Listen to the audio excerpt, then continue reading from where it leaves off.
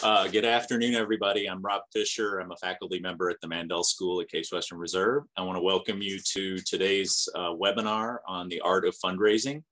I'm really excited about this panel. This has been one we've been talking about for several months, and I think we just are going to have a great conversation about a hugely important topic.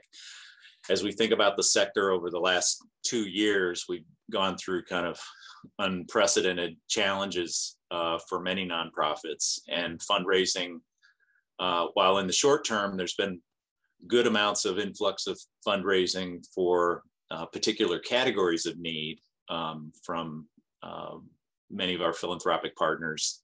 Still the ongoing duress of many organizations feeling very, the pressures to keep budgets low and be very frugal in how they do their jobs. We've just seen the tremendous fragility of many nonprofits over the last 2 years. So I think this conversation comes at a great time for us to rethink how we're doing this approach to our supporters and our partners. So I'll just say that this is part of the school's ongoing work around our nonprofit management leadership series. And while we're still in a webinar mode, we hope to one day welcome everybody back to campus. And Dean Sharon Milligan sends her best to everyone on the call and thanks you for making time to join us today. So with that, I'm going to introduce our moderator, Dan Mansoor, who will be leading us through this with our panelists. I'll just say a couple words about Dan. You should have his bio in the information that was provided for the meeting, but Dan has 3 decades of experience in nonprofit fundraising, cut his teeth in university work many years ago, founded something called GoodWorks group, providing consultation and advice to many organizations. And many of you in the region probably know him. He also roosted at United Way for a couple of years as their chief philanthropy officer here in Cleveland. I've gotten to work with Dan a lot over the last 2 years. He's been an instructor with us in our Master's Nonprofit Organizations degree program for many years. And last 2 years, Dan and I have worked on a study of the needs of nonprofit fundraisers with support from the Kelvin and Eleanor Smith Foundation.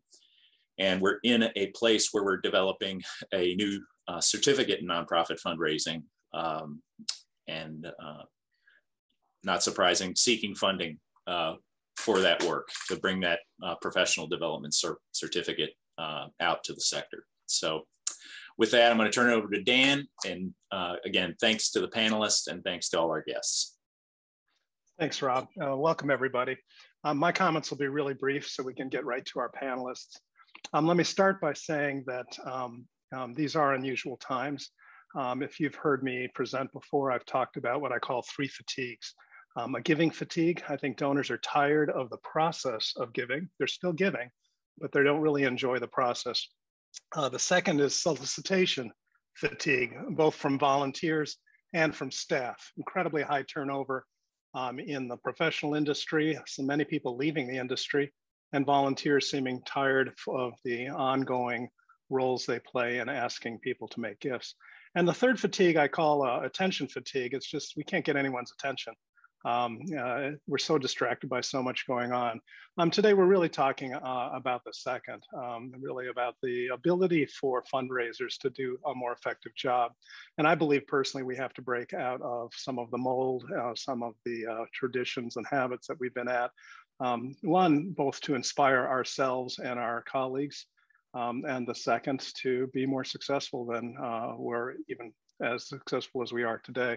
I'll also mention briefly the reminder that today Americans will give away about $1 billion.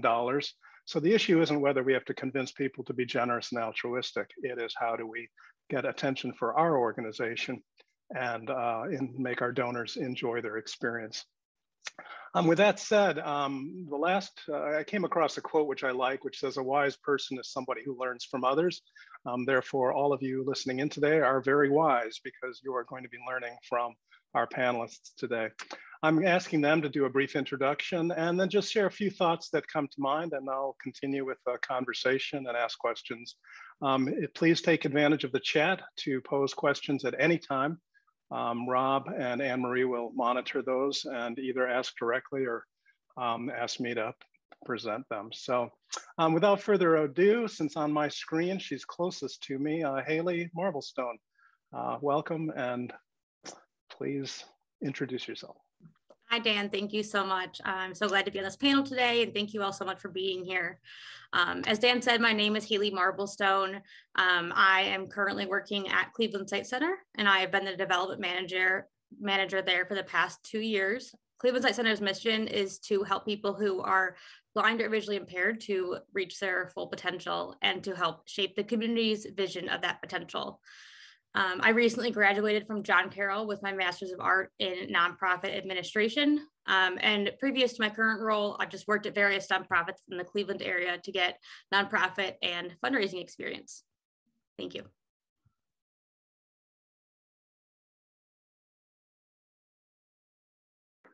Marcella, please go ahead. Good afternoon, everyone. Marcella Brown. I am the Vice President of Development and Communications for Lutheran Metropolitan Ministry. LMM is a social service organization with a focus on not just being a provider of social services, but also being an advocate with and for the people that we serve. We work in the community in 3 key areas, and that includes housing and shelter, health and wellness services, as well as workforce development. And a key really demographic of the people that we serve, a significant number of whom are people of color. Many of the individuals we serve are restored citizens, and a pretty fair amount are also people who are experiencing homelessness or housing insecurity. So that's really the focus of our work at LMM.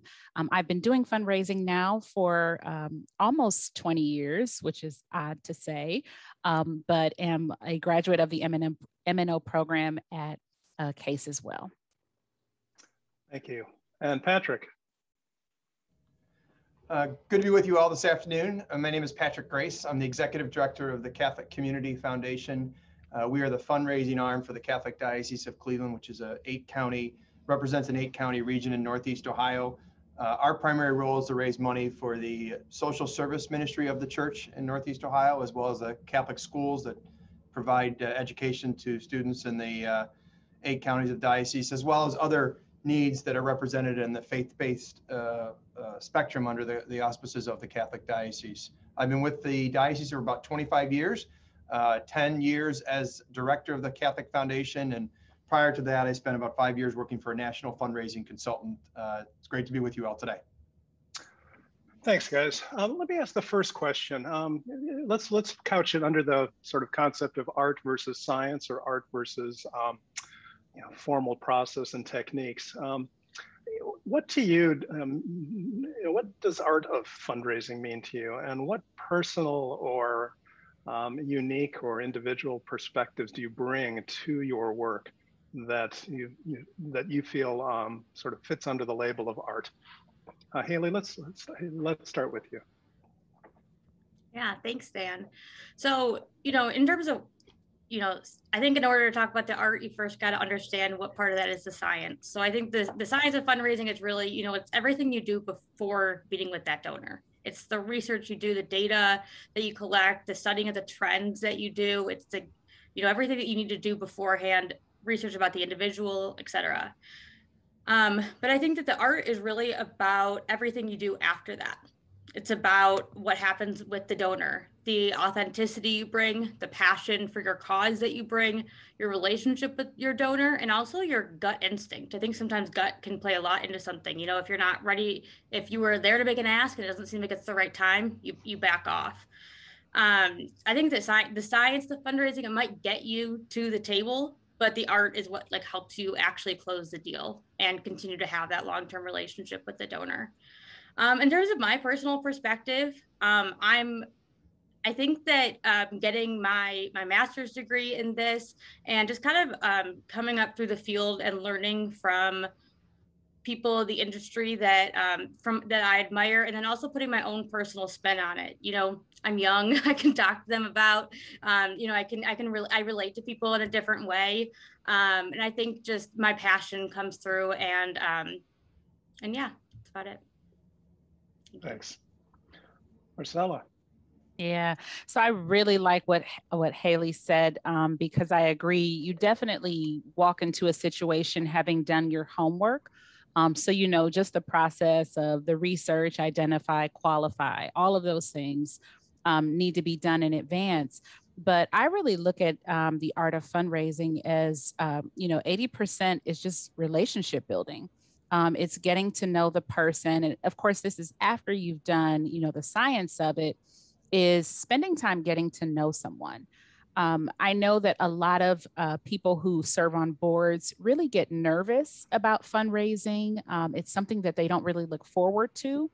And what I usually say to a board member or someone serving on our fund development committee is that, you know, if you spend 80% of your time building a relationship, then by the time you get to the end of that 80%, it's almost awkward if you haven't asked for money yet, because they know that that's what's coming. So if you really front load the relationship building part, then the ask itself really comes very naturally. So, you know, my focus is, you know, when I'm in the presence of a donor or I'm vetting someone over time, is to kind of meter myself, because I may be ready to run 100 miles per hour straight into this. But then as I engage with the person, I'm paying attention to the little things. And I think that fundraising, the art of it is that it's behavioral. So you're really paying attention to what are the things that the donor is telling you, listen well, figure out what their real interests are. You may walk into it thinking they're really excited about children, but it's something completely different by the end of the conversation or the meeting or the coffee, discussion. And so you have to kind of slow down and pay attention to what the behavior of the person or the funder is really telling you about what really matters to them the most. Because even all the research in the world doesn't really explain that sometimes our behavior and our feelings don't make sense. You know, so it's almost like when you're deciding to make a major purchase or, you know, what outfit to wear, you can have the sense of like, oh, I want to wear this dress because I'm going to this formal event and it just makes sense. But then you put it on and you're like, oh, but it just doesn't feel right. So sometimes what we do is behavioral in the sense that we often make decisions, even though we have all the knowledge in the world, we make decisions based upon our feelings. And so your job, really that 80% of relationship building, is to figure out what is it that the donor's behavior is telling you that all the research that you did just does not explain. You know, like there's that gap, and your job really is to figure out what is that gap in order to get to that 20%, which is the ask. That's great. Thank you. Yeah, I was about to ask you, you know, how does one build relationships? But I think the obvious is asking questions. When I've done training for volunteers and board members, I often say that successful fundraising is based on 80% listening and 20% talking. And by asking questions, you do discover anything from, you know, what inspires your philanthropy? Where did you learn how to give money away? How did you learn to be altruistic? And people like to talk, which means I should shut up right now and turn it over to Patrick. Yeah, I'll just pick up, Dan, on something you and Marcella both touched upon in the relationship context. I was listening and learning, and you said one of the things, Dan, you alluded to, that you've learned a lot listening to others and watching others, particularly as it relates to your own knowledge in the profession. And Marcella talked about the importance of relationships. I heard something a couple of years ago, not that long ago, that described, this is in the context of major gift fundraising, but I think it applies to the art of this conversation. And this particular consultant described effective fundraisers, particularly speaking of major gift officers, as curious chameleons. And I thought that struck me very as a truism, because for those of us that are engaged in the relationship, on any given day, I might be in a conversation with an 80-year-old or 75-year-old widow and be sitting in his or her living room, having a cup of tea or coffee, and talking with that individual about and asking her questions about her history, her story, why she continues to give, what motivates her, asking the type of questions that you and Marcella were discussing, as well as Haley.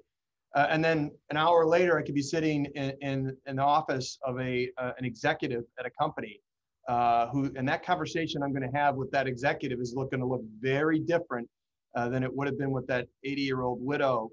And then I might conclude the day by talking to one of our board members, or perhaps a different individual. And over the course of the day or a week, I think successful and effective development professionals learn that you need to tailor your message, your tone, your listening skills, quite honestly. And that's the art of this, based upon who your audience is and who you're meeting with. And I think in this complex environment, you have to have all those things. You can't be the one-trick pony. We have to be willing to be there to meet with those elderly individuals who are often the ones making the most significant life's transformational gifts, as we all know. But we also need to be speaking to foundation leaders and others who are going to make an impact on our mission as well. So that terminology, that curious chameleon, is something that stuck with me. It was actually the chapter of this book that I was reading that this consultant had given us. Thanks. You remind me of a lesson I learned once. Somebody said fundraising's easy. You just have to ask for the right person for the right amount for the right project at the right time. Right. Everything has to be right. In fact, there's times when your approach, won't work on a Tuesday, and the same approach might work with the donor on another day. It's just the circumstances. And we're getting lots of questions, and I'd like to sort of go right to them. I've got someone here who wrote, can you also talk about what you're calling the science of giving? And we might get to that in a little bit. But they also mentioned that they're new to asking donors, and it appears that there is a way to qualify donors prior to asking. I don't know if any of you want to talk about, what you do, what process or thinking goes behind determining whether somebody you've identified is in fact an appropriate prospect, either an amount or for your organization or project. You want me to go first? We'll go backwards. Sure. We're all friends. Yeah. Our egos are secure. Any order's fine. Yeah, I think as it relates to I saw that question in the chat, the science of fundraising, there is a methodology that is probably consistent throughout most, if not all, nonprofits, although there is some uniqueness that all of us deploy to connect with individuals who support our mission. And so traditionally that science would include things like every organization needs to develop some type of an annual fund. Whether you're a large organization or a small organization, people have a need to connect with you and to give to you, whether through a membership or an annual fund. And that relates to any organization. It's kind of a simplistic baseline engagement that is, you could call it the science, you could call it the must start with, or the baseline of engagement. I think that's the science. And then it begins, there are other steps that step someone forward in their relationship with your organization that might invite a deeper engagement with your organization based upon their giving. And that's what really helps the qualification, I think, Dan, is what it boils down to. So people want to be engaged and they demonstrate that by their interest and expressing interest to you that they want to be engaged. And we need to be, as fundraisers, asking them, do they want to be engaged with us? So qualification, I think, begins with certainly recency of giving. Are they giving to you, number one? Number two, do they want to be in a relationship with you? That's an important question I think we have to ask of our donors. And usually they tell you that by you asking or them by continuing to give. And then if you're looking at growing that individual support, it's asking the questions and starting to understand what their capacity would be, and really how do they want to make a difference in your mission. And through that process, that uncovering, you're going to qualify that person or persons and have them be in a better position to know what their level of support might look like, and how you might grow it. I think those are really great points. I would just add, one of the key things that I think that contributes to the science of it is having the right systems in place. So having a really good donor management system really kind of gets you over the hump of a lot of the initial vetting that you're going to do with fundraising. And it could be that if you're trying to get new people into your fundraising pipeline, there are external resources that you can utilize and tap into to create a good list of potential prospects. Your board is going to be a fantastic group of people to tap into because they have wonderful connections and they can speak to the mission of the organization. But once you have people in your system, I think it's, really looking at the data so that it tells you, again, going to the behavior of it. So what times of year do people tend to give to your organization? Is it in response to a mail campaign or an email? Is it that you all tried something new? Maybe you did a billboard or you did a commercial or you appeared on some sort of public, affairs program or something to that effect. So kind of looking at what happened over time, and having a good system in place, a good donor management system is going to really help you out a lot with that, with being able to track donor behavior and assess, kind of what was it that we did this year that was different from last year or more effective over time. Look at 2 or 3 year patterns, look at 5-year patterns, and be able to identify some of the behaviors, both on your end, what do you do as a development professional or as a development office, but then also how did your donors and your targets respond to those prompts. So I think that kind of plays into the science of it as well. Yeah, let me add just a comment about science. I think there are 2 kinds of sciences that I'm sort of focused on. One is, and you mentioned it, is data science. Do we look at our data to tell us about trends? During my time at United Way, we looked back over 24 years, 500,000 data points, and it told us all sorts of things about the behavior of our donors we just never knew or didn't think or consider. It may have to do with where your donors are located, how many of your donors are giving to you, and you have a husband and a wife or couple giving as opposed to an individual, and are they more loyal or more generous than others? The other science is the behavioral sciences. Behavioral economics has sort of taken the world by storm, but it deals with the decision making and often the irrationality of decision making, which Patrick mentioned. So I think that understanding how people make decisions and what behaviors we as fundraisers exhibit to encourage those kinds of behaviors is important. I highly encourage our audience today to read anything by Dick Thaler about behavioral economics and start asking, does any of this apply to the nonprofit sector? If it applies to how we buy cars, it certainly can apply to how we make decisions in purchasing, philanthropy, or helping the world. Yeah, I would just add one thing about qualifying. I think that everyone did a great job speaking about the science of giving and qualifying. In terms of qualifying donors, I think that one thing that always helped me think about qualifying is that usually about 1 in 3 of your donors actually want to have a relationship with you. So there's definitely donors that just want to keep giving on a regular basis, small or large, but don't really want to have that hands-on experience. And then there's those people that actually want to learn more about the impact they're making and have that relationship with you. And those are the people that you can really make a difference with and help bring their gift up. So when you're talking, it's easy to get down when you're not getting calls back from donors and stuff. But when I think about it, we're like 1 in 3 people are going to want to engage more. That's helpful for me. Let me also add sometimes people want to have a relationship with you. We shouldn't measure not unreturned phone calls and unreturned emails as an indication. More and more I discover that 5 minutes after sending an email, your email is now 2 pages deep in your recipient's email box, and they forget about it and they don't get back. Can't tell you the number of times the second or sometimes even the third email gets an immediate response saying, gee, sorry I didn't get back to you, I've just been swamped. But that is a good point. All right, we've got a question here. Boards can be resistant to fundraising. How to inspire and engage members to offer their personal networks and make introductions. So how does, we're taking a little bit of a tangent here from the fundraising to focus on how do we inspire our board members and volunteers. There was a study, I'm going to say it's 15 years ago from the Chronicle of Philanthropy, asked executive directors of these 20 items, what do you want more of your board members? And it was fundraising. And they asked the board members of these 20 items, what do you least like to do? And they say fundraising. We've got a fundamental problem in our industry if what we need from our board members and what they want to do are at opposite ends of the spectrum. Patrick, I'd like to turn to you only because as an executive director, you might see that more prevalent than.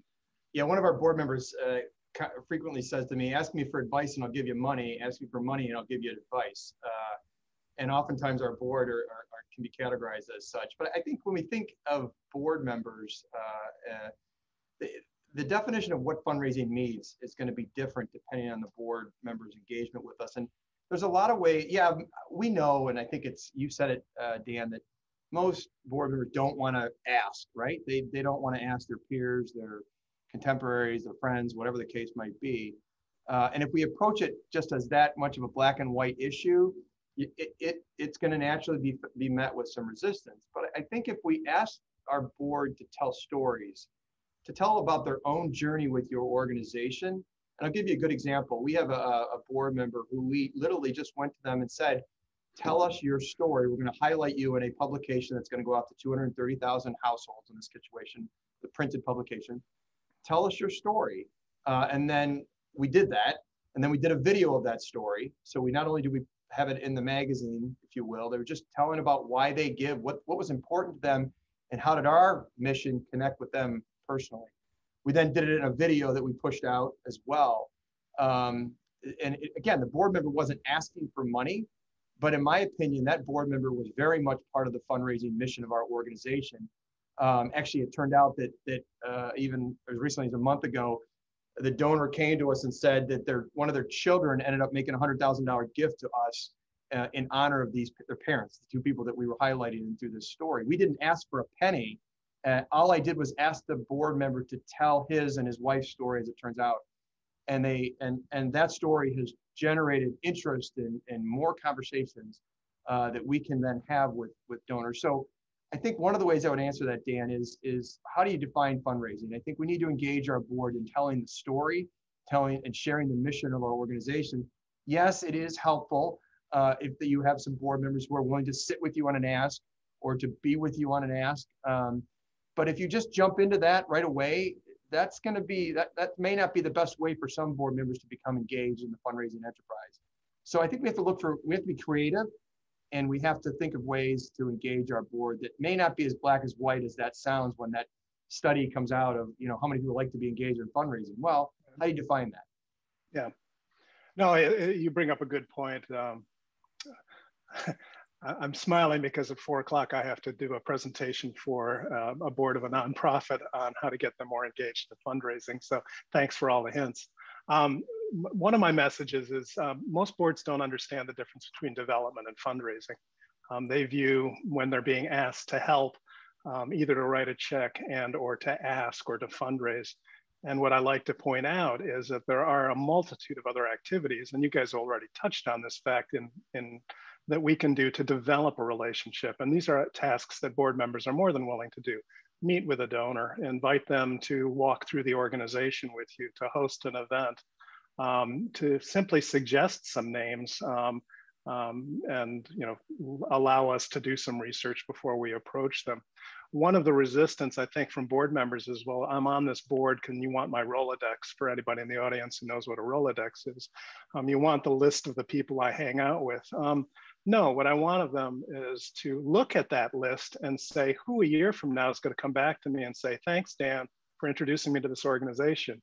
You know me well enough to know that this is the kind of organization I would want to be involved with and would want to support. Marcella, Haley, anything to add? I would just add that I know for many organizations I have been involved with, the board tends to also be some of the most significant donors. So it could be that their interests may have already been expressed in other ways. So to kind of transition them from oftentimes being a donor to being the person kind of driving the charge behind that, I think is to just really support them as much as you can. So I look at volunteers very similarly to how I look at donors, because both audiences are giving to the organization. But at every level, whether it's a donor or a volunteer, they need to be engaged, motivated, and then supported. And so my focus with that is the first meeting that I have with a board member, a volunteer, or a donor, I'm not asking for anything. I'm really just taking the moment to let them get to know who I am, what interests me, and why I work for the organization that I work for. And then I'd love for them to answer the same question, you know, why are you giving of your time or your talent or treasure to the organization? And oftentimes getting them to say it in a way that's humanizing kind of helps them to craft their elevator pitch, right? So then I can literally say to them, you know what you just said? I'd love for you to share that with the people who are close to you, your friends, your family, your employer, or others. And so kind of helping them slowly but surely build up that confidence and that ability to share why they are investing in the organization is exactly what you want them to go out and tell 20 of their friends. And so for me, it's a slow process of engaging board members and helping to break down that wall and that fear of like, I don't want to ask anyone for money. Again, going back to my earlier point, if they can humanize why they are involved and say it in a way that's inspiring and use that to build a relationship with a potential donor or funder, then they've done that 80%. And that's what you want them to do. And it's really our job as development professionals to support the development of their 80%. You know, so what materials can I give you? What information can I give you? What events do you want to bring people to that will expose them to the mission and the work of the organization? And that's really how, you know, I kind of focus my time, is building the confidence of the board member, but setting a relationship with them so that they can then carry that information and that humanized relationship forward to others. You know, there's an adage in our field that we really don't ask for money. We give people opportunities to make a difference, to change the world, to change organizations. You know, there might be a parallel when we think about going into a clothing store, buying a car. The first thing that comes out of the seller's mouth, whether it's a car salesman or a customer service person at a store, isn't, by the way, the sweater you're looking at costs X. You describe the product. You make people want it. You want them to say, I like this. What does it cost? But I've always sort of liked that notion when people say, I'm scared to ask for money. Tell people I've never asked for money. There might be that point where they bring up the subject and you say, well, if you're going to be so crude to talk about money, it's a $25,000 investment. Let me shift briefly here. We have a question. What's the role of a CEO in your approach to fund development? Please describe how you utilize a CEO in your organizations, in your prospecting, cultivation of donors. Haley, do you want to touch that? Sure. I think that the first thing is it really depends on who your CEO is, what their focus is, what their comfortability level is with fundraising, and how much they want to be involved. I think that at its best, your CEO is right there with you. You know, you're working together on the major gift prospects.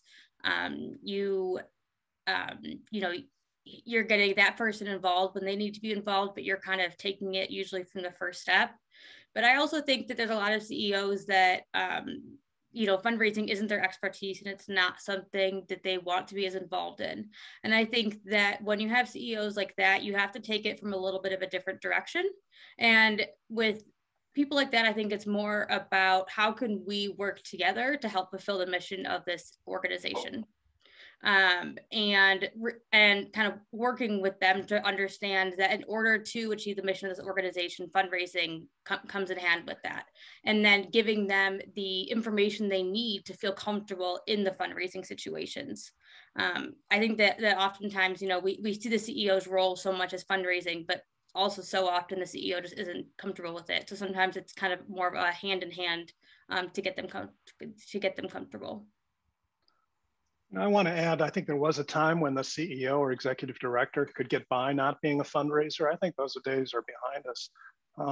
You know, if you as a development officer or an executive director are looking for a successor in that position, I would make sure your voice is heard, that this is an essential skill to lead a nonprofit today.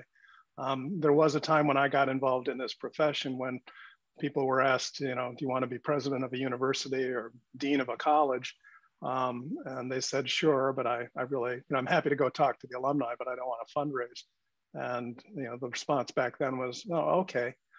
That's not the response today. The response is, no, we need you to be out there finding interest in donors, finding resources for your organization and your institution. And we're seeing many nonprofit, many fundraising professionals stepping up into the executive director and leadership positions because they've got that talent and they tend to know the organization intimately as well. We've had two questions about donor acquisition. How do we get more donors?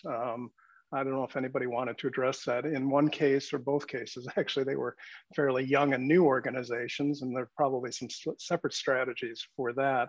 If anyone wants to chime in on any experiences they've had and any recommendations. Yeah. I think one way, especially if you're a newer organization, oftentimes new organizations tend to start off with events. Although, of course, in a COVID environment, that's not fully possible. But a lot of organizations historically have events, and you may have systems in place that you're using to register people for some of your events. A lot of organizations use Eventbrite, for example, and just recognize that that's a source of information for potential donors. If you have hundreds of people who are registering for your events, and maybe you have a source of data that you can upload into your donor management system, I would strongly encourage you to do that. I worked with an organization prior that had 700-800 people register for different events throughout the year, and they weren't doing that conversion of donor records. And that's a significant source of potential funders. One, because they've already expressed interest in your organization. If they have been exposed to you by way of an event, or maybe they subscribe to you via social media, then I would definitely say that those are all sources of donor conversion. And so if you're maybe an older organization and you have a really big mailing list, for example, that's still a great source of information, because what you could do at some point during the year is to maybe send out a mailing to everyone on your hard copy list and encourage them to join your email. And then from there, you can, once they are, convert from being people who just receive mailings to also receiving emails, then you can further engage them and encourage them to convert from being just email subscribers to also being social media followers. So I would say start with the systems that you already have, because new donor acquisition can be very expensive if you're looking at some of the higher end systems. And if you're a smaller or new nonprofit, that may be difficult to advocate for budget wise, but you may already have systems that you can develop further or tap into, and that can be sources of new donor acquisition. Yeah, that's a great point. Look at every possible touch point that people have with your organization too. If they're coming to the front desk, is there a place for them to sign in and put their email address? If they're coming to an event, and anytime you're talking about the organization, it grows exponentially, but as you pointed out, it takes a lot of effort. I have to say, tell people the story of Charity Water. I don't know if people are familiar with this organization, but they were a fairly new organization, I think now 20 years ago, very innovative. But they bought a mailing list, but it wasn't the buying of the mailing list that was the brilliance. What the brilliance was the letter. The letter basically said, don't you hate getting unsolicited mail? I certainly know I do. So, if you're not interested in what I'm about to say, then just send this back and we promise to remove you from our mailing list. And they gave them three options. They gave them the option to just return the note, pay postage paid. They gave them a note saying, no, I like your organization, but I definitely don't want to be on your list. Here's a check. And the third choice was, no, you guys sound interesting. I'd like to stay on your list. It got them the most response of any mailing they did, even to their regular donors. People were respected because, they felt they were in control, and the organization was respecting the kinds of decisions that needed to be made by the individual. But I do like that. I want to transition to this question because this is a really interesting question. How do you develop a quality relationship with a donor who does not like you because of your race, age, size, gender, culture, or previous history with members of the organization? And in the case of Patrick, may not like our hairstyle. Patrick and me might not like our hairstyle. So this is a serious issue, and it's one that obviously is more than relevant in today's world. So anyone? Let me add to that. It says, how do you develop a relationship? Maybe the related question is, should you develop a relationship with someone like that? So I think this is something that can definitely be uncomfortable at times. I know for myself, I now work for an organization that is faith-based, and also a significant portion of the donors are not people of color. And so being a woman and also a person of color, that definitely can, put me in a situation where sometimes I'm anxious about that, or I might feel a little bit of unease about presenting myself to a donor, or just starting that conversation or going down that road. I really look at my role and responsibility is to make the issues and the mission and the work that we're doing, again, humanized. And so, I'm not necessarily just having a conversation with them because I know that they have money and they're willing to give it. On the other side of that is that I'm an advocate. And so I feel like it's also my role to bring the reality of a situation to a donor or to a funder in a way that maybe they just don't fully understand. So I look at it as an opportunity perhaps to dispel the myths, because I think, at times if you're working for an organization maybe that has a focus on people experiencing poverty or people of color, or, people experiencing housing insecurity or other issues, there's that perception that, oh, well, maybe they're in this situation because they didn't put forth effort, or they didn't try this, or they didn't do that. And, I think that our job as development professionals, this is more the development and not just the fundraising, is that it's our responsibility not to just ask for money, but also to educate people on the reality of the situations that the people that we're raising money for. How did they get there? What are they really experiencing? And so I oftentimes, will start a conversation off by just bringing the truth and the facts, and taking the focus off of me and focusing more so on the issues at hand. Why are people experiencing homelessness? Why are people, experiencing recidivism? The reality of that. And making it universal so that it's not just a black and white or brown issue. This is a human issue, or it's an issue all across our country. It's an issue all across the world. So helping people to understand that some of the issues, some of the most difficult issues we face as a community and as a country are not siloed to any one race or gender or age or size. It's something that is across the board. And it's something that, whether they realize it or not, does impact their life.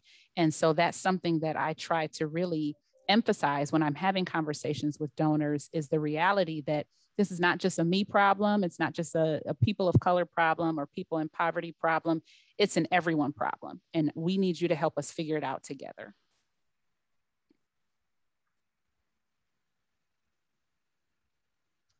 Thank you. Yeah. I guess one thing I would add, just that I think my master's program talked about a lot, is the values of, making sure that the values of your organization and the donor align. And I think that, when those things are not aligning, sometimes it's better to not engage the donor as much. And so depending on how the donor is interacting with you, and if you feel, that the values just no longer align with your organization, I think it makes sense to back off of that, or to bring someone, get someone else involved. Because as fundraisers, I think that we can, we want to do everything we can to support our mission, but we also need to put ourselves in comfortable situations as well, and make sure that the people that are giving to us align with our organization. Yeah. And if I could, Dan, just add one other thing, it never hurts to bring a friend someone who's maybe a mutual friend who can bridge the gap, right? Because I think it's harder for people to show disdain or aggression towards you when someone who you both mutually respect is present. So you definitely want to work relationships and maybe bring in a board member or someone who they value and respect, who is more a peer as opposed to this fundraiser who's asking me for money. Great. Thank you. We've got a few questions on how to, on professional development. In some cases, somebody wants to get into the field and others who just want to expand their knowledge. Let me just preface it from my perspective. Most organizations don't invest in professional development. If they do have funding, it's just minimal. The other concern is, the one-off conferences, other than this Zoom webinar, which is probably one of the best you'll ever attend. How do people develop skills, either to get into the field? Would you hire someone who hasn't had a lot of development experience for something other than an entry-level position? And for those who've been in the profession for a while, what do you find has been the best way for you to advance your own skills and abilities in the field? Well, I'll take this, Dan. I think, first of all, I think you touched upon it at the outset, and I think this is unfortunately a phenomenon that's happening throughout the labor force right now. The development profession and advancement profession is definitely in a position where there's more opportunities than there are qualified professionals to fill the roles. And I think many of our organizations are facing that challenge as they are in the for-profit world as well. So it is a very current challenge, very much of something that's on the plate of all of ours, number one, more so now than ever. I do think as far as skills and what we're looking for, depending on the roles we're filling, again, it's a challenge, but I think one of the things, that we're looking for, other than obviously commitment to mission, of course, you're looking for that. But I think in the world of development, advancement, sales experience can go a long way. Someone who's a good listener goes a long way. That speaks to the sales piece of this. And often I think we do need to step into different professions to engage people who do want to look at the nonprofit as an area where they can either switch careers or begin a career. So I think that there are certain skills that are transferable, no question. And if you're looking at major gift officers, I know I was talking to the University of Notre Dame development head, chief advancement, whatever it was, vice president for advancement a number of years ago. And they said, or he said at the time, that they look for alums, this is Notre Dame University, who are in the top lead sales positions in companies across the country. And they actually go recruit at those companies for those alums. So let's say it's XYZ individual who's a top salesperson. They look to those people, and they're an alum of Notre Dame. They look to bring that type of skill or that type of person on to be in their major gift office or to serve in a major gift officer role. That's just one type. Obviously, if you're looking to hire someone who's an annual appeal director, that's a little different and a different skill set that you're looking for, and as opposed to an event coordinator who is much more differently positioned, and certainly experience would dictate as such. So I think it really depends on the type of position you're bringing into the organization as to what skills you might be looking for. I think you're right. The idea of, we are in sales. I think we undervalue, simply by their name, we call it soft skills. It's really people skills.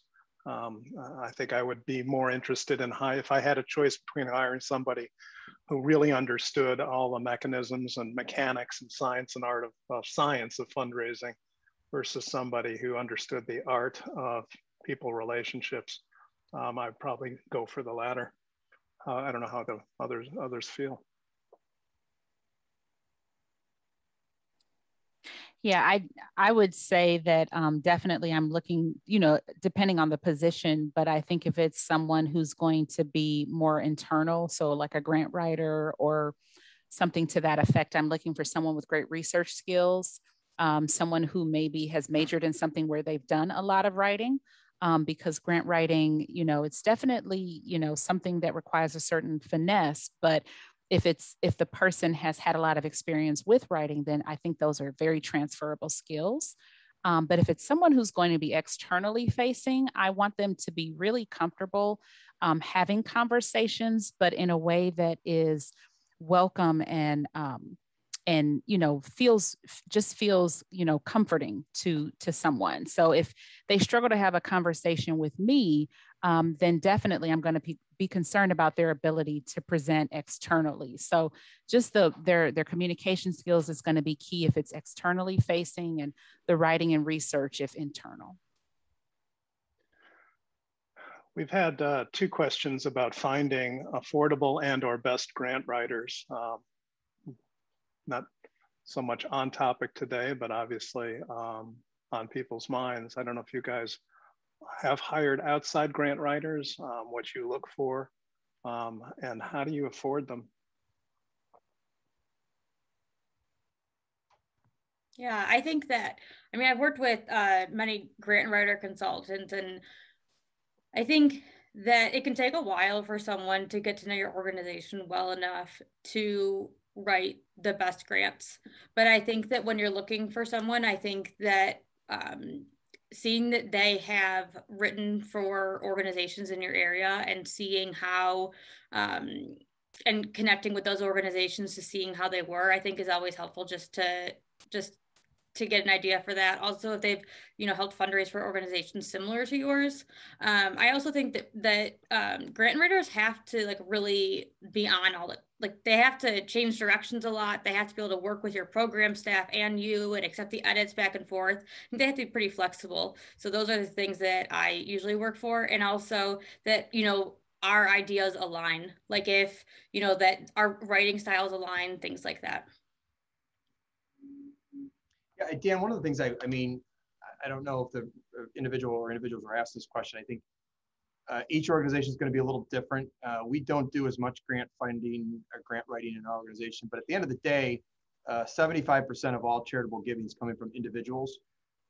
Certainly grant writing has a place and a very important one, I might add. But if you're starting off, so I know there's a number of people here that are new, grants can be great for capacity building. They can be great for programs. They can be great for special projects. But one of the things they're not is for operating purposes. And I think there's a misnomer out there that what grants can be used to help fund in your organizational mission. Again, I think it's important. You need to have it. But as you're putting together the building blocks for a successful advancement development plan, know that again, 75% of your funding is going to come from individual donors. And there's a big percentage that can come from bequests and even family foundations. There is a place in there, a sliver in there, don't get me wrong, for grants from foundations and the like, but you think you have to put it in the context of what your needs are organizationally.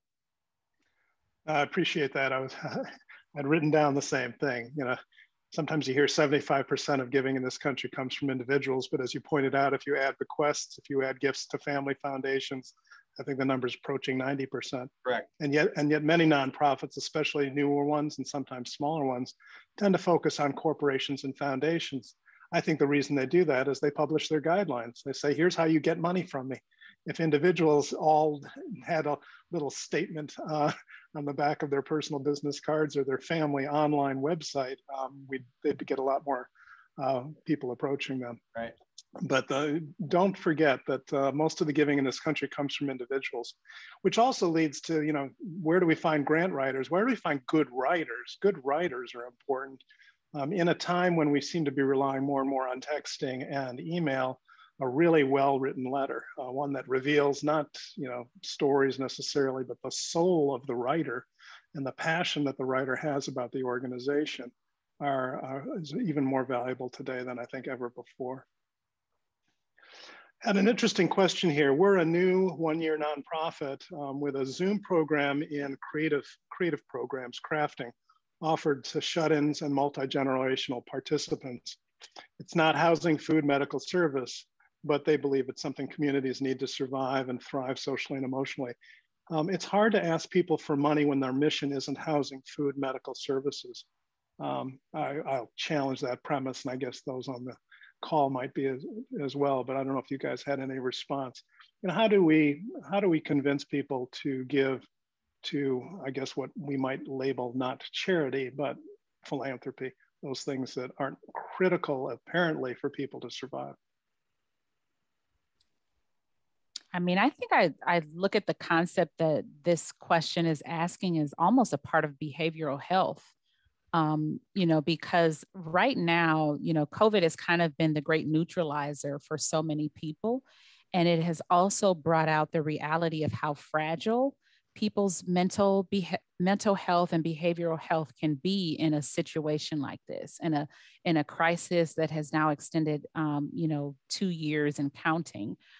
So I think opportunities like this, where people are really reaching a point of desperation, to be honest, to engage and connect, and to do it in a way that does not pose risk to themselves, their households, their families, and their communities, is a critical aspect of our mental well-being and our behavioral health.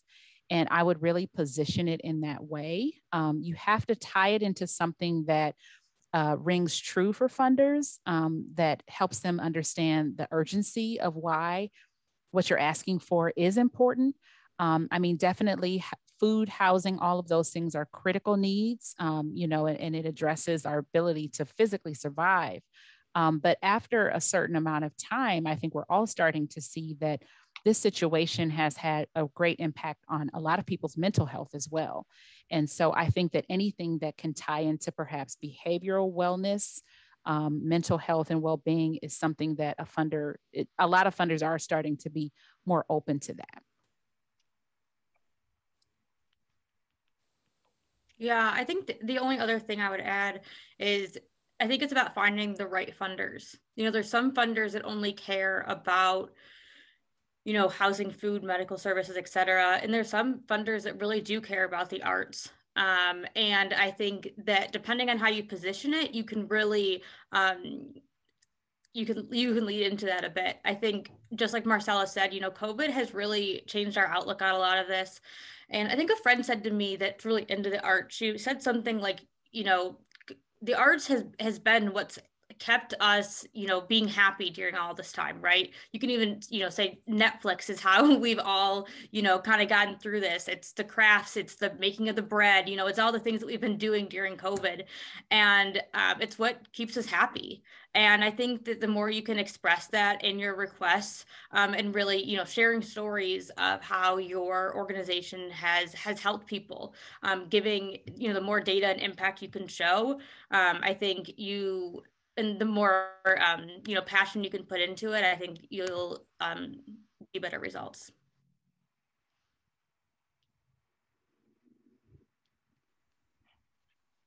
All right, we have a little lull in the questions, but we're actually wrapping up here. What do we have? Oh, it's 3 o'clock. So I guess I'm going to wrap things up for us. I don't know if you guys had any final questions or final comments. As panelists, maybe we've all learned something ourselves today. Marcella, do you want to share any final comments? I would just end by saying the one thing that you always have to be prepared for with fund development or fundraising is the no, right? So, because not all of your requests will end with a yes.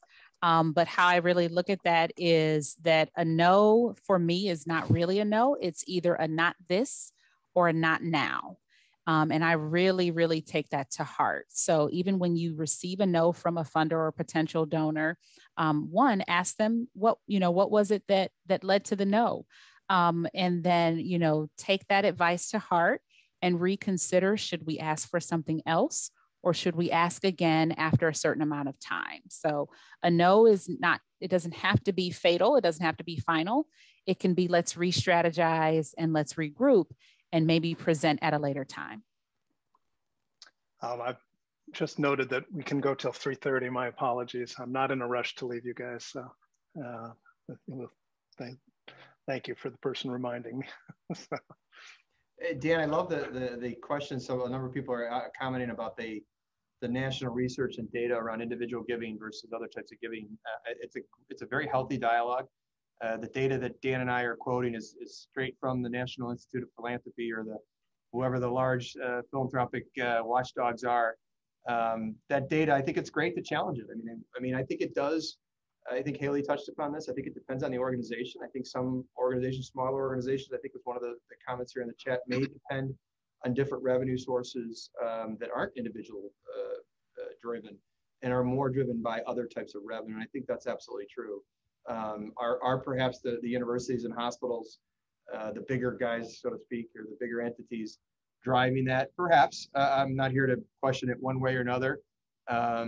I think at the end of the day, it is about relationships, relationship with our funders and relationship with our mission, and being able to articulate that mission to the funder, whether it's an individual donor, a foundation, corporation, or otherwise, even a government entity, quite honestly. So I think it's finding the balance that connects with your mission and your organization. I think that is ultimately that's going to help sustain your own efforts. But knowing how individuals and foundations and corporations are going to fund and what they fund and why they fund and when they fund will help you be more effective, I think, at the end of the day. You know, one of the members of the audience mentioned and did push back on the 80% coming from individuals. And they mentioned that a lot of individual giving goes to universities and hospitals. And I think what we have there is the situation of alumni who've spent 4 years on campus, who internalize the experience, and then the grateful patients or families of patients. Again, they've received a direct benefit, a direct service. For I know a lot of the callers, many working for smaller organizations, we're not providing that same kind of connection or experiential opportunity for our donors and supporters. The other comment I want to share is the idea of looking at this for the long haul. Those individual donors who are providing on an annual basis operating support, smaller gifts, larger gifts, they step up over time if we develop that relationship, if we treat them well as donors and as members of our community. They step up when we're ready to run a capital campaign, when we're looking for larger major gifts to help make transitions in an organization. And they step up for the transformational gifts that they might consider closer to the end of their lives or the end of their income earning lives. There are not too many foundations from time to time who make the kind of transformative gift that we see in the multi-millions of dollars that we often read about in the newspaper, et cetera. So I guess my overall comment has to do with from individuals, building a relationship over a long period of time is critical. Often in foundations, as you pointed out, Patrick, they don't want to support operating funds. And they also say, I'll support you for a certain number of years, but then I want you to move on to other organizations and institutions as we shift our priorities. And we don't want any one organization to be dependent upon us as either a major or sole source of fundraising. Hey, Dan, one other issue that I think and I think another point that I think many of us are experiencing, perhaps not all, depending on the organization, there is a challenging environment right now, and whether you're large or small, that are fewer people are supporting. We're getting more dollars from fewer people. And you'll hear that frequently in organizations and institutions, and how you define that depending on your organization may look a little differently, but it's a universal fact that there are fewer people supporting, giving more. And that's a concern that many of us have. Again, it may be a little different depending on what your nonprofit, what your organization you're representing, who you are. But I do think we have to think differently, creatively, innovatively to connect with the next generation of philanthropists and philanthropy, people that give, why they give, and how they give, and the way in which they give. I think nonprofits are slow to the take there. I speak to that. Looking in the own mirror of a religious entity, we're painfully slow there, quite honestly. And it's something that, we have an elderly donor base. It's a blessing because those are people that can make transformational gifts, but the pipeline issue is a major concern for us. Again, other nonprofits are in a different position, but that's just something, a challenge, a question for all of us as we look forward to the next number of years. Haley, any comment? Not on that question. I think that okay. Patrick said all right. all right.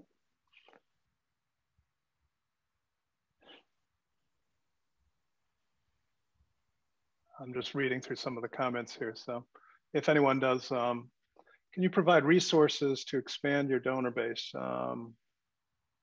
We did talk on that already. I think a lot of it is again, creativity and really, somebody mentioned this before, you know, many organizations look at events as an important source of fundraising, and they can be and are. But if one were looking at it, practically or logistically, for the amount of resources necessary to put on an event, so for some organizations, you could actually hire a fundraiser who could work year-round in developing those relationships. I think events are really important in developing your donor base and educating your public. You might raise some money at the same time, but they should not substitute for the one-on-ones that you've heard a lot talk about today.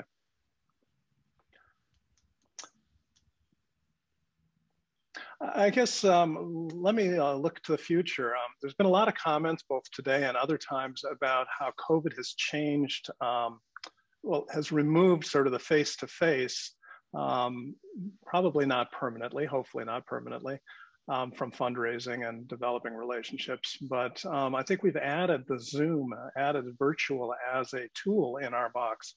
How do you see fundraising changing sort of post-COVID than a pre-COVID? And let's avoid COVID. Marcella? Yeah, so, this is an interesting, it's a very interesting time to be doing fundraising, especially if you're trying to engage new donors, because you just, not being able to have that face-to-face conversation, presents somewhat of a hurdle, I think, in, the timeliness and expediency of someone being able to engage with your organization. This really is a time to get creative and be, innovative in how you are engaging people. I've seen some things lately that I think, kind of lend themselves well to this current environment. And definitely, I would say at the top of that is figuring out how to make some of these virtual engagements feel less like the 200-person Zoom meeting and more like a direct, interaction with people. One of my board members made a donation to a scholarship fund, and the president and CEO of the organization actually recorded just a 60-second thank you that he sent out to her as a video. And she was able to share it with her husband and her family members. And I just thought that that was really creative, to have your top, executive to take the time to do something like that. And to be honest, I'm sure he probably recorded 20 different versions of that same, video recording for various individual donors. But man, for that board member, it really felt special to her to have the president and CEO take the time to record that and send it out. We definitely want to figure out ways to make the look and feel and touch of our organizations feel more intimate. And so something that we did very recently, we have an affordable housing campaign at LMM, and we did a virtual tour of some of the newer houses that we're purchasing and renovating for families experiencing homelessness.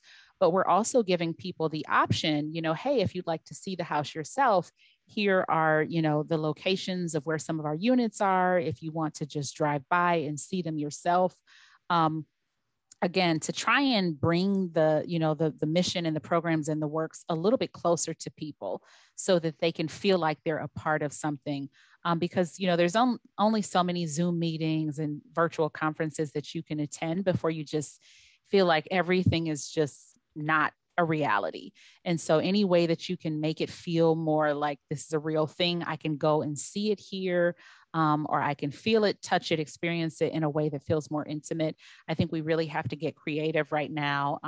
And even once we reach a point of being able to safely convene again, I think we need to think about, well, who were all the people that we weren't able to touch even before COVID, who just had either mobility issues or they were out of town.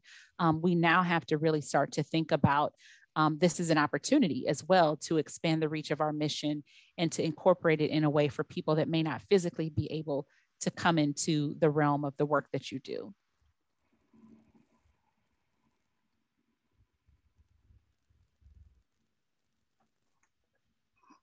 Anyone else? Yeah, I mean, taking kind of on a different approach. I love what Marcella said. I think that illustrating impact right now is becoming a bigger deal. I think that in the past, donors haven't cared as much about seeing the impact, but I think that our newer donors are seeing that, are wanting that a lot more. So I think that the more you can talk with your program staff, get the stories, get the data to back up what's going on, showing the impact, I think that it gets people more involved. They care more about the work, or they want to invest in you more because they see that what you're doing is impactful. So one thing I've really tried to start doing is, following up with donors, after they've given, whether it's a small or a big donation, and giving them some idea of how their donation was able to help. Sending pictures, a client story, all those things I think can be really helpful and can help your donors feel more connected with the organization. Dan, one of the things that I think organizationally, nonprofits could lean on together in a collaborative, cooperative way is there are different opportunities for us to partner or even to get message out. A good area is in the area of plan giving. There's such a huge opportunity that still exists today throughout organizations. And we look at it from the perspective that more individuals are considering developing a will, leaving charitable organizations in their will, whether it's any one of the many charitable organizations that are part of this call or otherwise, ultimately our mission will be raised up depending on whether they're interested in it or not. And so I think there are opportunities to promote that broadly in our space together. For example, I don't know if any of you have heard of a program called Free Will. We started partnering with them about 6 months ago. It just gets out the message to provide. So many donors are not going to necessarily reach out to their own paid professional to develop their will or whatnot. And so it's an organization we partner with just to get education information out to our benefactors to consider. And again, from our perspective, whether we're going to be we recognize that we may not be the organization necessarily that's going to be the sole beneficiary. Matter of fact, we won't be in most cases. But I think there's opportunities there that may not have existed before. In that arena alone, plan giving, that I think we need to take advantage of.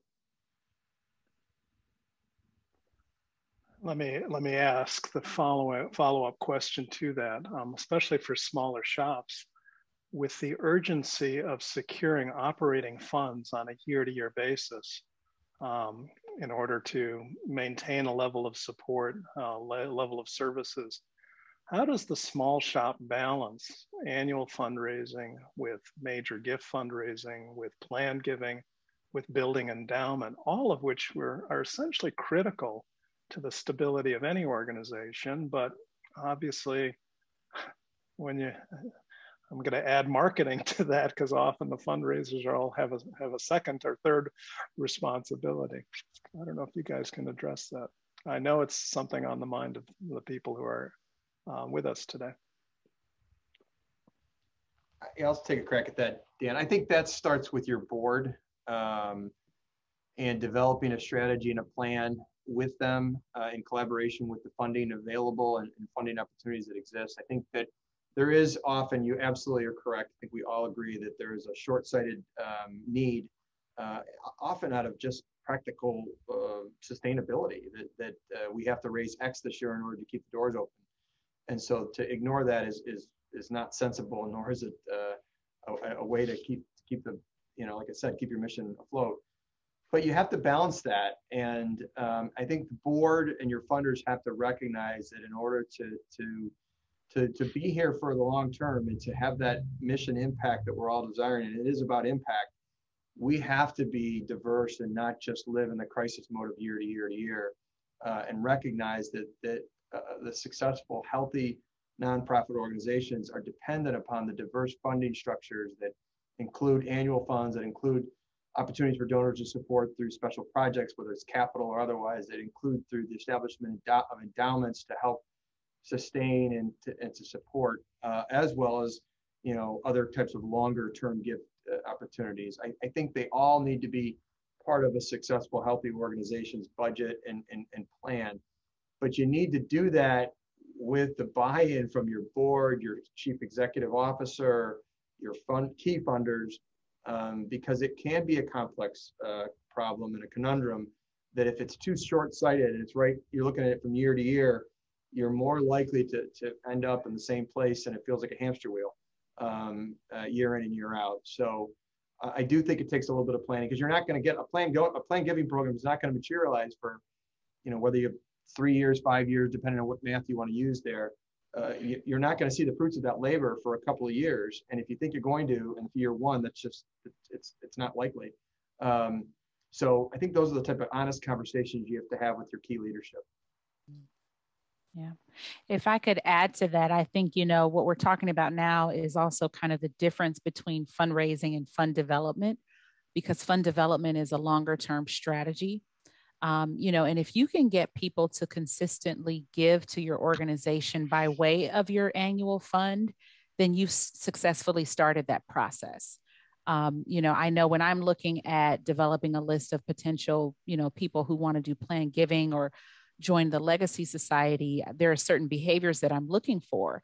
And so I may initially say, okay, let's pull a list of everyone who has consistently given for 5 years or 7 years. No matter what they've given, even if they've given $20 a year for 7 years, to me, that's a stronger candidate for a planned gift than someone who's maybe given $20,000 one time, and that was 10 years ago. Because it's the consistency that really shows that they're following, they're paying attention, and they are keeping track of what we're doing. And those are the people who, in the long term will go from being annual fund donors to major gift donors to planned givers and Legacy Society members, and who will include your organization in their estate plan. So, that really is the difference between fundraising and fund development, is that when you're fundraising, you're just trying to figure out your annual fund. How many people can we get to give? But when you're thinking about a longer term fund development strategy, you start by saying, okay, we had 1,000 people give to the annual fund, and 100 of those people have given consistently to the fund for the past 7 years. Okay, so that's your Legacy Society right there. Or this person every year gives a really big gift of $10,000 every November. So start strategizing. Well, what do we want to do with their gift? And can we ask them to give 12,000 next year? So then you start to develop your major gift prospects. And so it really is, it's a pipeline. And again, that lends itself more to fund development as opposed to just that, that push every year to do fundraising. Great point. Great. And let me ask I don't know if it's an interesting question, a bizarre question. You get a grant tomorrow that allows you to spend it on professional development of your fundraising staff or yourselves. Let's focus on yourselves. What do you want to learn how to do better? You've all had considerable experience in the field, but I think our audience would like to know that we're not complacent, or at least we're yearning for more. So for each of you, just to address, what is the one thing or few things that you would want to improve upon or learn about in order to do your job better and to get even more satisfaction of the work that you're currently doing?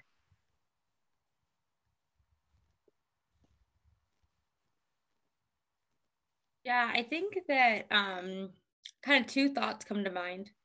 One, as we're talking about, fundraising versus fund development and planning for the future. So there's a bug. I think learning kind of the best ways to develop a plan and kind of like how to put strategies in place that you're going to make sure that are followed and stuff. I think that I've created a development plan many times, and sometimes things get followed through on and sometimes they don't, but making sure that I'm preparing the organization for the future in the best way possible. Another thing that I've been really interested in lately is just developing the best case statements, and not just an overall case statement, but also case statements for each program and how funding for each program would benefit the organization and that program. I think that having a case statement for each one of those things that you can bring to a donor that's specifically interested in helping the kids of your organization, or whatever it might be, I think that having those case statements ready is really important, and getting more information about how to make that happen. So I know for me, I am definitely a big supporter and champion in our department of continued professional development. When I'm bringing someone on, I'm curious to know, what are some of the places where they do continued training or continuing education. And so, asking, are you interested in getting the CFRE? Those are questions that I ask because I think that when you continue to better yourself and refine your craft, you build your confidence. And oftentimes that's what makes the difference for a fund development professional is having confidence in taking calculated risk. But I think for me personally, if I were looking to invest in development professionally, it would probably be a deeper dive into estate planning and tax advantageous giving.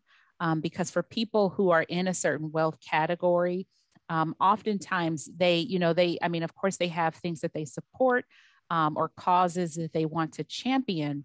But I think it's being able to speak the language that aligns well with the tax benefits of giving charitably, which changes year to year. It changes when our president or administration changes.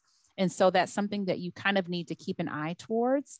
What is the tax code around charitable giving and how can you speak the language of people that might be in a position to make a really significant gift to your organization?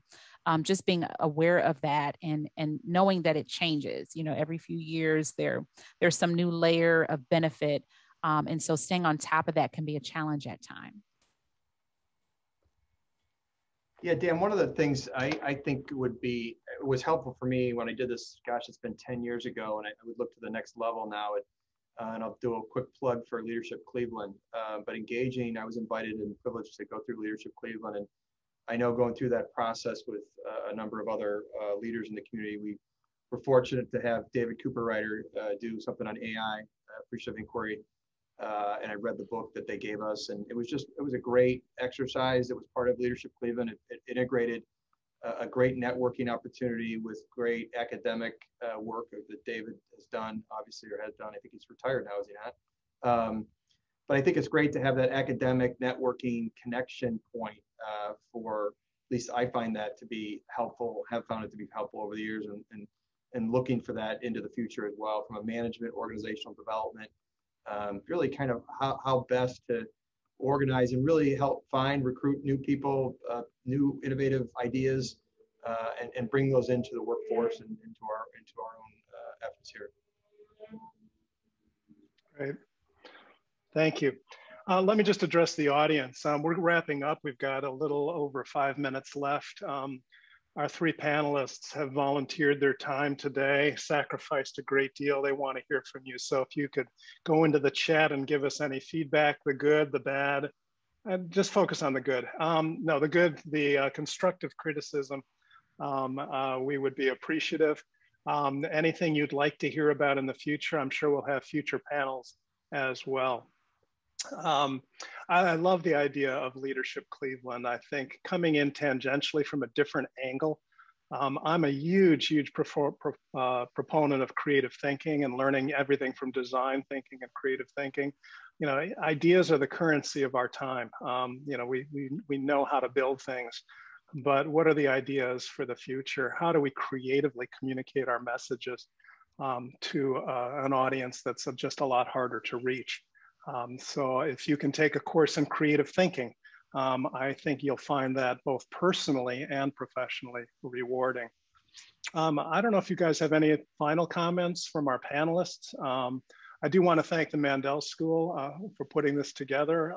As always, their commitment to the social sector, to the nonprofit community is not only long-standing, but profound. And I think one of the reasons that Cleveland is so strong in not only fundraising, development, and nonprofits, but in philanthropy. I think we as professionals and as institutions have inspired this community to be generous, and I'm sure it'll continue in the future.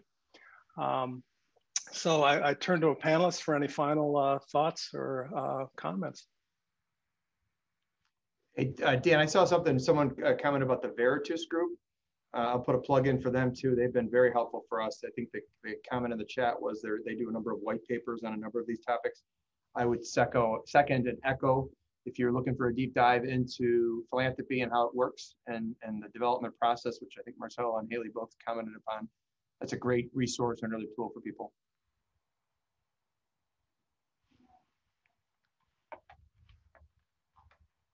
Haley, just want to say goodbye.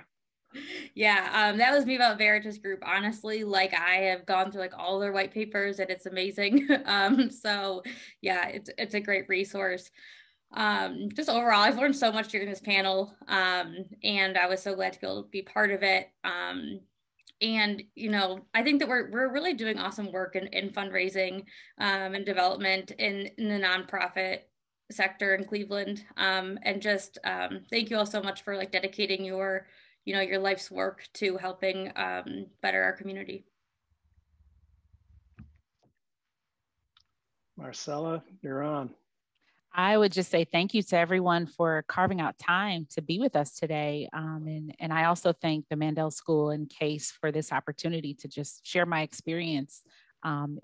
Cleveland is a wonderful community to do fundraising in. And so I would say this is a wonderful career choice. There's a lot of potential. And to just get into it, you know, and to enjoy the process and learn as best you can. And the Mandel School and CASE are great resources as well. Great. Well, thank you for the panelists. Thank you for the audience to take time off during your day. I guess I just want to leave with one thought, and I came across this quotation. It's biblical, but it's one that inspires, and pardon the gender specificity of it, but it says that he who causes others to do good is greater than the doer.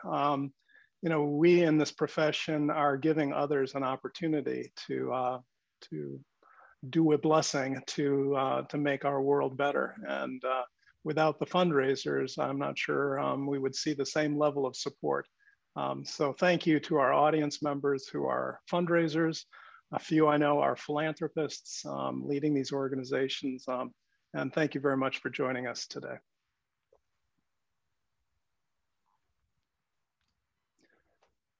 And thanks, guys, on the panel. Thank you. Thanks so much, Dan. Thank you. Thanks, Dan. Thanks, everyone. We'll talk to you soon. Bye-bye.